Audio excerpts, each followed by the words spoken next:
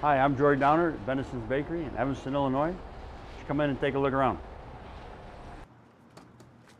Well, my dad bought the bakery from the Bennison family. Actually, Larry Bennison, the fellow that started the bakery, him and his brother. Albert moved to Florida and retired years before Larry died. He left the bakery to his widow, who didn't need or want the bakery, and it kind of ran on its own for a few years, and then my dad bought it from her. I mean, it's not fair to say that he's not a baker, but he's more of a cake decorator. He's always, when he bought the bakery, there was a need for that, so that's how he focused his time. And today, I think we bake for some of the sororities like Delta, Delta, Delta, Phi Beta Phi, ZBT fraternity.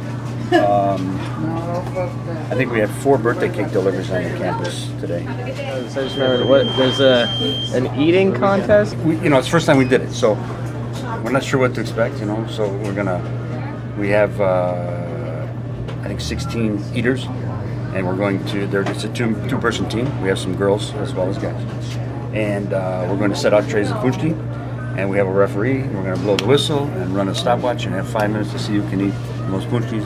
And you're not allowed to squeeze the jelly out of them onto the floor, or and our referee will decide what's an eaten punchki. And you can't have whatever's in your mouth on it, I guess, counts at the end of 5 minutes. And we're going to have an MC, and we're just trying to stimulate some charity money for Red Cross.